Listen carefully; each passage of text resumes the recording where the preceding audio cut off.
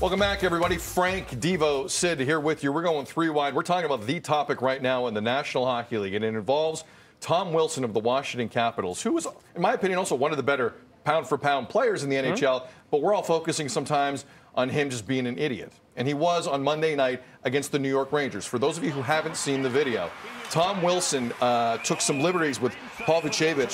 He cheap-shotted him while on the ice. And then Artemi Panarin, New York's best player, without a helmet, is basically pile-driven into the ice.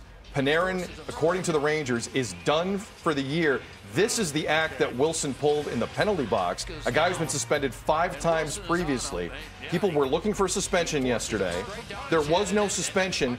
$5,000 fine from George Peros, the head of player safety, formerly a goon himself in the NHL. So last night, the Rangers sent out a statement, the likes of which I have never seen in professional sports.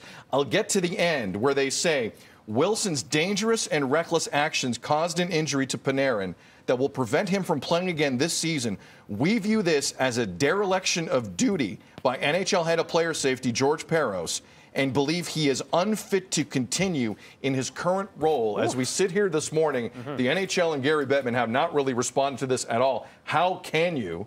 There's a lot going on. Oh, by the way, the two teams play tonight. The Rangers and the Caps play again tonight with this hanging over it.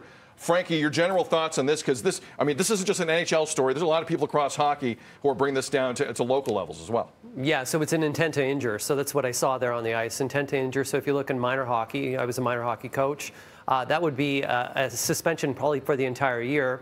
If we look at it in terms of a fine perspective, how many games is that person missing? How much is the cost per game? That's maybe what they should be fining that player, Wilson, as well. It's just wrong. It's wrong for hockey. Sets the wrong example overall. And, you know, the crime didn't fit the fine. I would say that. I, in my minor hockey years, would have done something dumb like that when I was a teenager.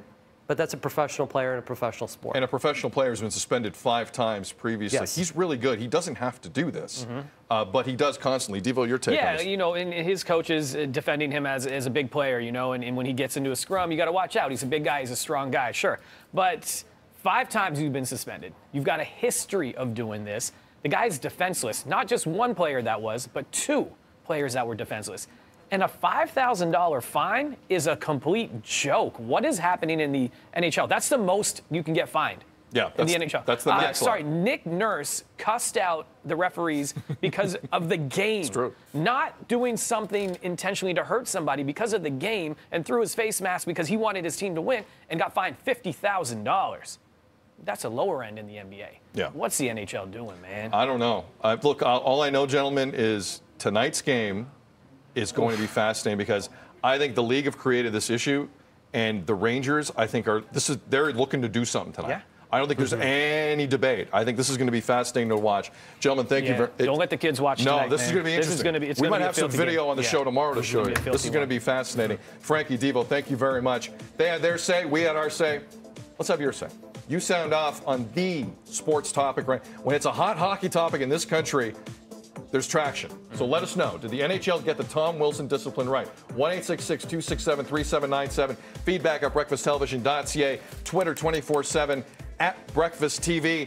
Again, what do you make of it? The two teams play tonight. Oh, doctor. You sound off coming up a little later on. Good morning, Canada. You're watching BT.